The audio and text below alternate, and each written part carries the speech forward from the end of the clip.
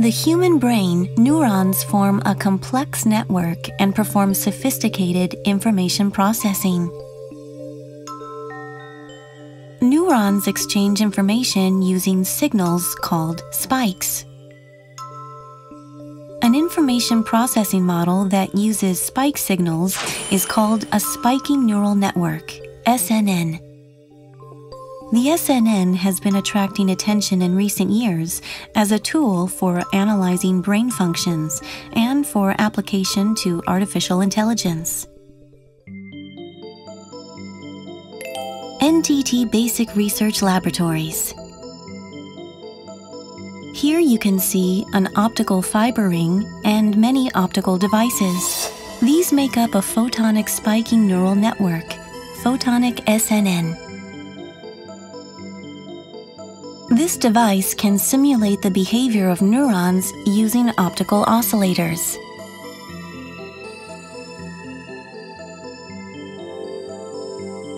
This photonic SNN consists of a 1 kilometer long optical fiber ring, a phase-sensitive amplifier, PSA, and a measurement and feedback system. Many light pulses orbit through this optical fiber ring. When a pump light is input to the PSA, the light pulses are amplified and begin to oscillate. Soon, the light pulses become optical oscillators called degenerate optical parametric oscillators, DOPOs. Let's call these two optical oscillators V and W and regard them as forming a photonic spiking neuron. Interactions with opposing signs are set between V and W to transfer energy. These interactions simulate the spike signals of a neuron in the brain. In this system, we can generate a lot of spiking neurons. By setting appropriate interactions in the measurement and feedback system, we can implement a neural network with any structure we want.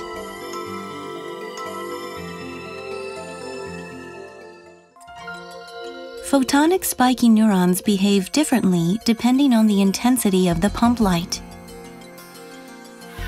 If the pump light is strong, the spiking cycle changes continuously in response to an external input. This is a spiking mode called Class 1. On the other hand, if the pump light is weak, the cycle changes discretely.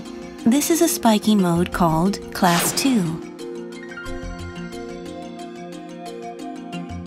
This photonic SNN can represent these two types of spiking modes.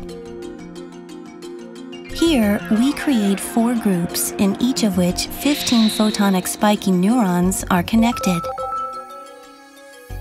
The photonic spiking neurons at the same position in different groups are connected to each other.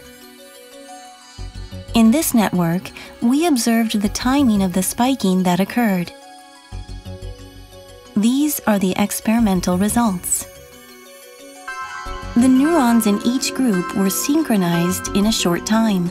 We observed that the timing of the spiking gradually became synchronized between the different groups.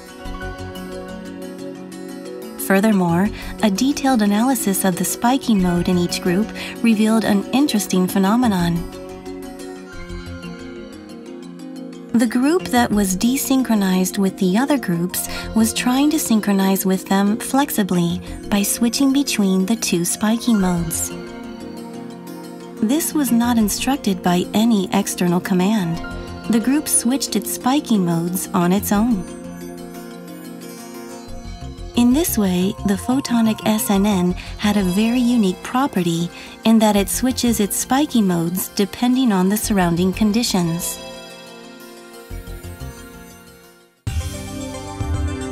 The human brain processes information using neurons that have various spiking modes.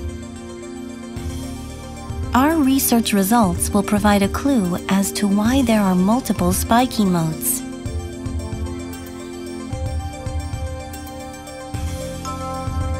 Our laboratories will continue research to achieve neuromorphic computing using photonic SNNs.